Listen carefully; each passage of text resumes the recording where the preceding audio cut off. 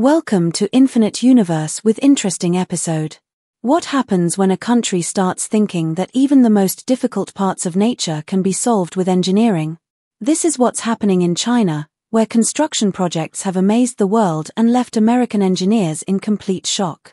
Mountains that once blocked paths are now crossed by giant bridges. Trains travel so fast across the land that they seem to race airplanes. Rivers have been redirected, deserts are now growing plants, and huge cities are looking small next to China's new generation of massive structures. China is changing the way people think about construction, breaking records, and ignoring old limitations. If you want to know what the future looks like, you only have to look at what China is building right now.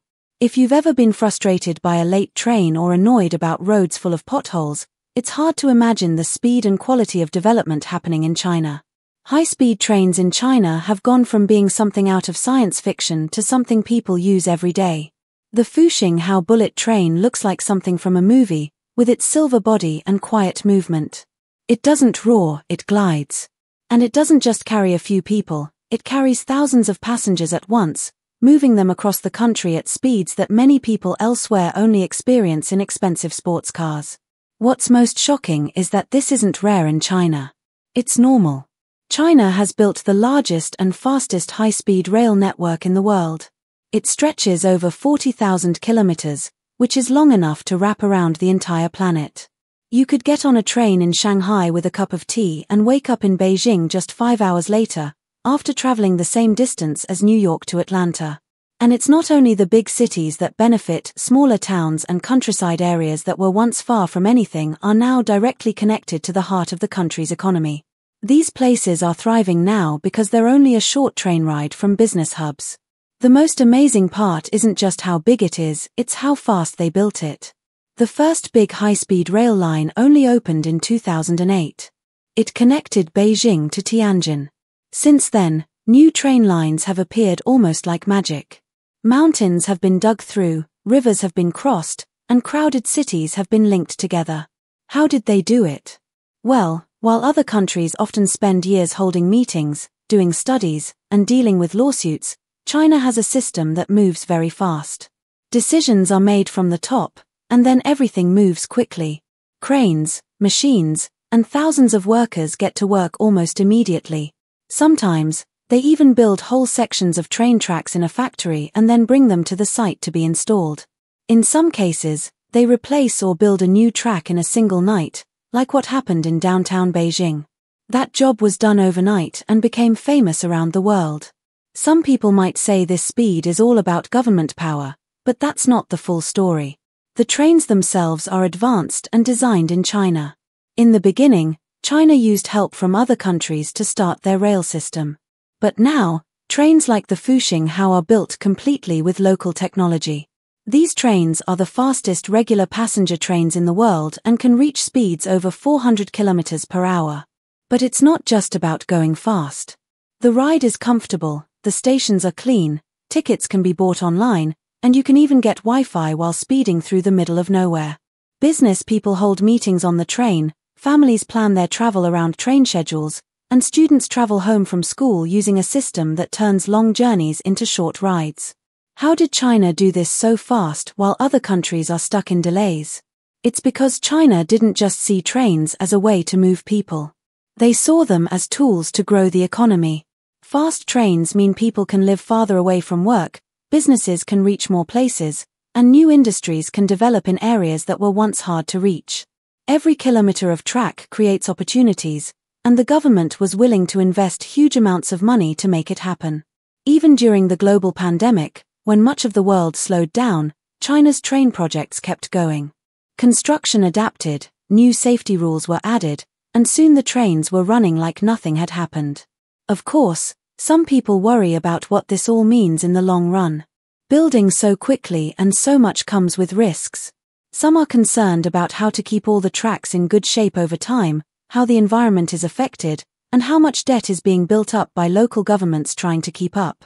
There have been a few serious accidents, and some train lines in very quiet areas don't have enough riders to make a profit. But overall, most of the system works very well and even makes money. People love it, and they continue to use it. If you compare this to the United States, the difference is shocking. The first high-speed rail project in California has been going on for years, is way over budget, and still has only a few miles of track completed. So why can't other countries just do the same thing? It's not just about money or politics. China's success comes from a mix of big goals, quick action, and a total focus on finishing the job. Environmental rules and community concerns are dealt with fast. The legal system can move projects forward quickly. China builds everything at home, using its own workers and technology, so they don't have to wait on anyone. Once a project is approved, everyone involved knows they must move fast. In that kind of system, innovation isn't just nice, it's necessary. And now, China's high-speed rail system is getting even bigger. The next step is connecting it to nearby countries in Southeast Asia and Central Asia. These new international lines could change the economies of whole regions. Every time China breaks another record, whether it's the longest line or the most passengers, the distance between China and the rest of the world grows larger. Engineers in places like the US and Europe are amazed, but also a little worried. Can anyone catch up, or will China stay ahead for the rest of the century? Could other countries leap forward and do something similar? Or are the old ways of building infrastructure just too slow to keep up with a country that refuses to wait? And what happens when one country can move its people and goods so efficiently that it changes the balance of power in the world? These are the questions keeping people up at night: planners, politicians, and thinkers all over the world. But this isn't the end of the story. Because if high-speed trains weren't impressive enough, China's bridge projects are even more unbelievable. Imagine seeing a deep valley, a wide sea, or a steep mountain gorge and thinking, we'll just put a bridge here.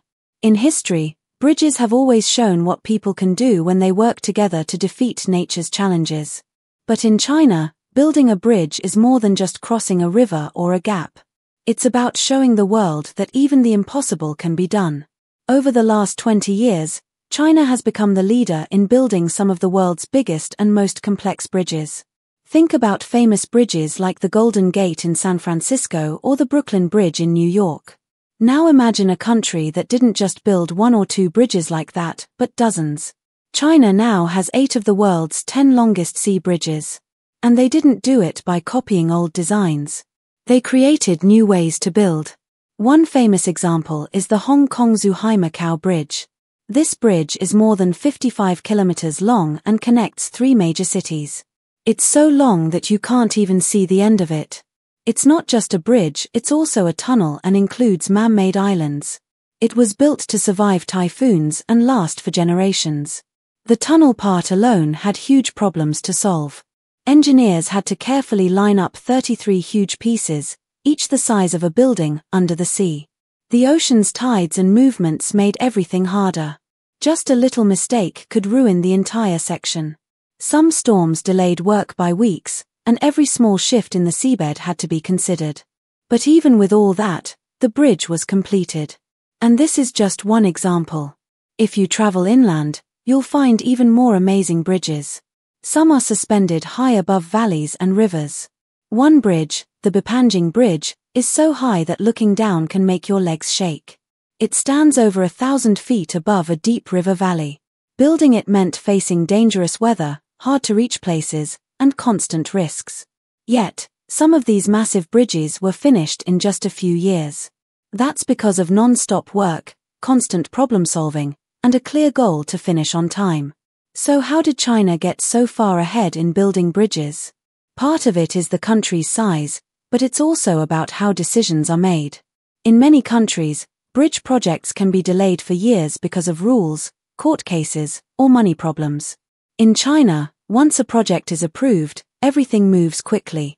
Workers, machines, supplies, and even entire factories are sent to the project site.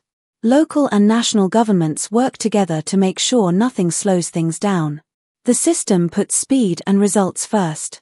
It works well, but it also comes with debates and concerns. Even with the speed, the technology is top-notch. China has developed ways to rotate large bridge parts into place in just hours. For example, the Pingxiang Bridge in Hebei was turned 90 degrees and attached to the main bridge in less than 2 hours. In the past, That kind of work would take weeks. This isn't just to show off. Doing things faster saves money, keeps traffic flowing, and proves that impossible goals can be achieved. Of course, going this fast has risks. Building so much, so quickly, means engineers have to always check for signs of problems. They look for shifts in the ground, signs of damage, and stress in the materials. To help with this, they use new materials and strong anti-rust technology. It's a non-stop job to keep these giant structures safe and working for years to come. China's infrastructure revolution shows the world what can happen when a country chooses not to accept limits. Fast trains and giant bridges are just part of the picture. The message is clear: nothing is too big, too difficult, or too far away. And while some people worry about the speed, cost, and long-term effects, others see this as a model for the future. Either way, the world is watching. Because what China is doing isn't just about building roads and railways. It's about rewriting the rules of what humans can do when they decide to stop waiting and start building. They leave impressed, sometimes overwhelmed, often questioning how their own nations, mired in bureaucracy, public opposition, and funding shortfalls, can ever catch up. China's strategy is not just about building infrastructure. It's about building a future that is faster, cleaner, and more resilient. While other countries are still drafting plans or debating policies, China is laying cables, pouring concrete, and switching on the grid. The contrast is especially clear when looking at energy storage. While many countries are still relying heavily on traditional grid models, China is pushing hard into next-generation battery systems. Massive lithium-ion storage plants are rising in industrial zones. Researchers are experimenting with solid-state batteries, molten salt storage, and gravity-based systems that store power by lifting and lowering giant weights. These aren't just theoretical concepts, they're prototypes under real-world testing, and many are already being integrated into China's national grid. The logic is clear. Renewable energy sources like solar and wind are only as good as the systems that store and distribute their power. Sunlight is not always available. The wind doesn't always blow. But with advanced storage and distribution, China ensures that the energy harvested today can be used tomorrow, rain or shine, day or night. Ultra-high voltage transmission lines span the country, moving power from the sunny deserts of the west to the energy-hungry cities of the east with minimal loss. These lines stretch across thousands of miles, carrying electricity farther and faster than most other countries even attempt. Yet what makes China's approach so different is its coordination. These projects don't exist in isolation. They are part of an interconnected plan: solar, wind, hydro, battery storage, electric transport, and smart grids all working together. The national leadership sets a direction, and provinces, cities, and corporations move in sync to make it happen. It's not just engineering. It's orchestration at a national scale. Take the example of Xiong'an New Area, a city being built from scratch just outside of Beijing. It's a living prototype of China's energy future: underground utility tunnels, fully electric public transport, AI-controlled heating and cooling systems, and infrastructure designed to accommodate future technologies that haven't even been commercialized yet. The goal is not just to reduce emissions, it's to create a new model of urban life. Of course, there are still major questions. How sustainable is this rapid development in the long term? Can the supply of critical materials like lithium, cobalt, and rare earth elements keep up with demand? Will environmental protections hold as pressure builds to build even faster? And what about the people whose lives are disrupted or displaced by such massive changes? These are real concerns, and China is still grappling with them. Still, the scale of ambition remains unmatched. While the West debates carbon taxes and incremental changes, China is rewiring itself for an entirely different energy age. The world watches, some with admiration, others with anxiety. If this gamble pays off, China could emerge not only as the world's factory, but as its energy innovator and climate leader. The implications stretch far beyond engineering. They touch on geopolitics, trade, national security, and global influence. Whoever leads in clean energy will set the rules, command the markets, and shape the planet's future. Right now, China is positioning itself to be that leader. Its engineers are not just building power plants, they're building leverage. So the question for the rest of the world is no longer just can we do what China is doing? It's can we do it in time? Because climate change will not wait. Droughts, floods, wildfires, rising seas, these are not distant threats, they are already here. And in the face of this urgency, China is not waiting for permission. It is building, testing, adapting, and accelerating. This is not to say that China has all the answers. There are still challenges ahead, technical, environmental, and social. But what's clear is that the age of waiting is over. The era of action has begun. And China, more than any other country, is defining what action on a planetary scale looks like. As the 21st century unfolds, the spotlight will stay on the East. From the deserts of Gansu to the turbines of the Yangtze, from floating solar farms to the orbiting power stations of tomorrow, China is showing the world a version of the future that is bold, complex, and intensely ambitious. Whether others follow, compete, or take a different path entirely remains to be seen. But the message is clear, the race is on, and the track is electric. Thanks for watching. Keep it and stay tuned. Like and subscribe our channel. Have a good day.